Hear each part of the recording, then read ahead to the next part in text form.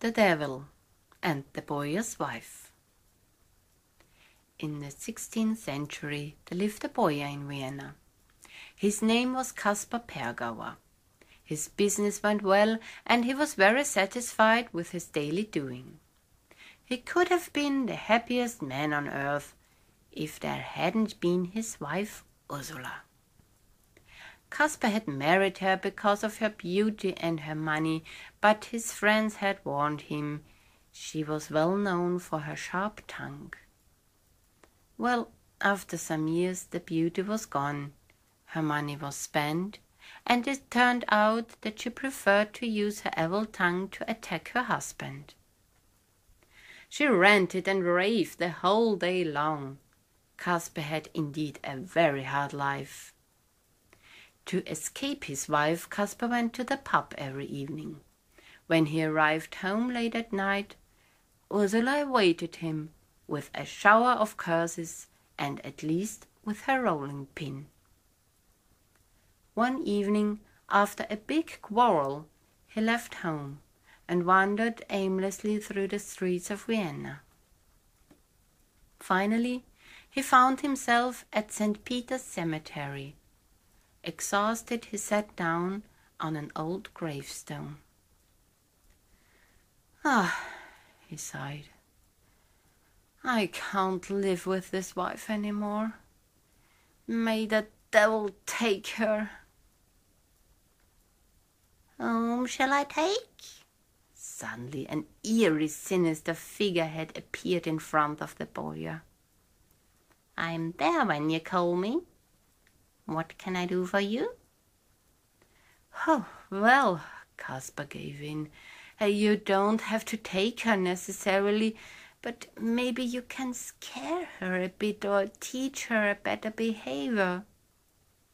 Then he added depressed, "But I suppose even for you this shoe is a hard nut to crack." "That would be ridiculous if I weren't able to do this," boasted the devil. "But you know I don't work for free." For a moment the devil considered, then Caspar heard his conditions. "If I manage to change your wife to a tame lamb within the next 3 days, you may still enjoy your beautiful life here on earth for many years. But then, when you die, I get your soul.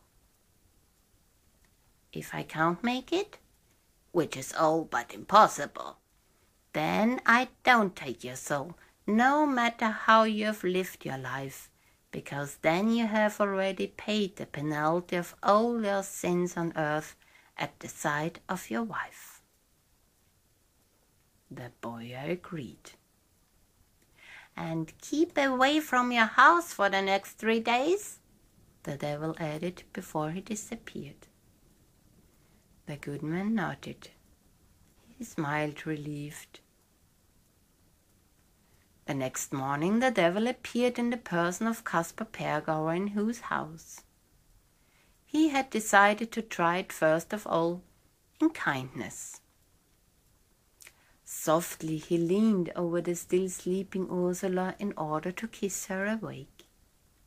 She opened her eyes, saw her alleged husband, and started her rant immediately. She called him a vicious troublemaker who would spoil her life already at dawn, and in this way she continued to chatter the whole day long. The mouth of the gruff woman worked like a mill wheel. The puzzled devil couldn't get a word in edgewise.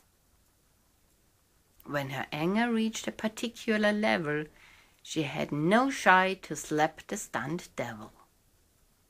At the end of the day, the devil had a black eye, but not a bit of success in taming the bowyer's wife. On the second day, the devil tried to talk sense with the woman. He explained her what she did wrong, that she shouldn't curse, and how a good wife should behave. She just listened, quietly. The devil thought already that this method seemed to bring success. But then, at midday, she flared up and shouted angrily, "Who do you think you are? You dare to teach me how to behave? I work hard for you every day, and you just nag and criticize." A load of reproaches hailed upon the alleged husband, and in her fury she snatched a pot of hot soup from the stove and poured the boiling broth over the devil's head. He screamed out loud, then he ran as fast as he could.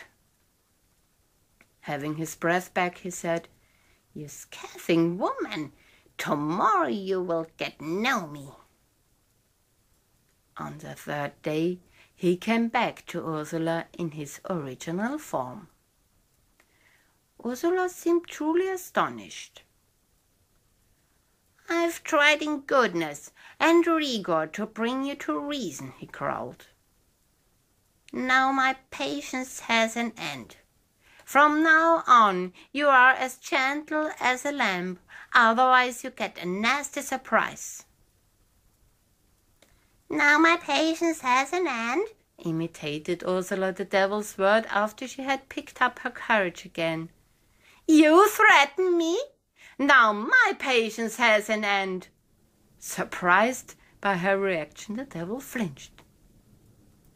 Now she grabbed him by his horns and tore them so strongly that one of the horns broke. The devil was completely taken aback. Meanwhile, Ursula had grabbed her rolling pin and hit the devil until he took leave of his senses. That was even for the devil too much. Under hellish stench of sulphur, he disappeared through the chimney.